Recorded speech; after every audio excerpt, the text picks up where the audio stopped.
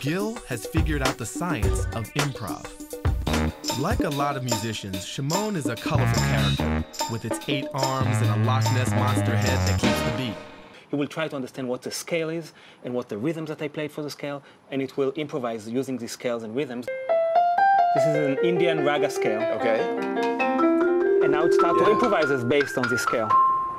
And if you give me some accompaniment, maybe we can play together.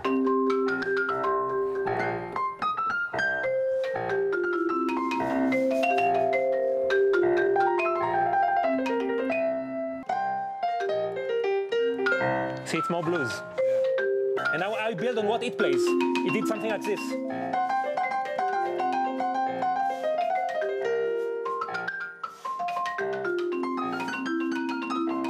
So you see, I build on what it plays, it builds on what I play. The future, behold.